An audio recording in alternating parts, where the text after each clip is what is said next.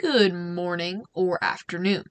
This is my social studies project on Homo erectus, or otherwise known as Homo ergaster, and why they are the most influential among their hominid relatives.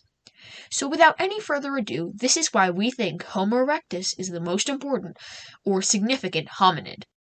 Let's first talk about what Homo erectus means in terms of taxonomic rank. Taxonomy is a method of classifying all organisms. When naming an animal or organism, one starts by finding their genus.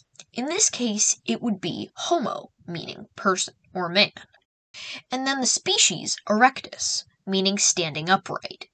So together, they literally translate to person standing upright.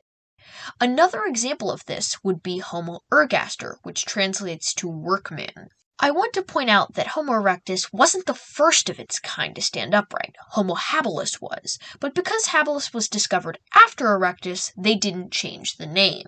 Let's talk about Homo erectus. Homo erectus lived between 1.3 million years to 150,000 years ago. It was around the height of modern humans, or 5 or 6 feet tall, and had no fur of any kind. It was the first of its kind to finally move and spread outside of Africa because of its newest and most notable discovery, the ignition of fire using pine resin. This allowed Homo erectus to survive in colder environments and to scare away predators with ease. In addition, this led to the ability of cooking meat, which was their primary food source, and caused their jaws to be smaller. Additionally, Homo erectus hunted in groups using tools like spears.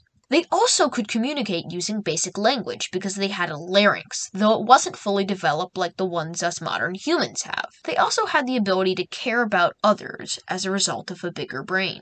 Despite the fascinating discoveries and accomplishments of Homo erectus, they did not have a culture at all. No cave paintings, no religion, and certainly no burial practices.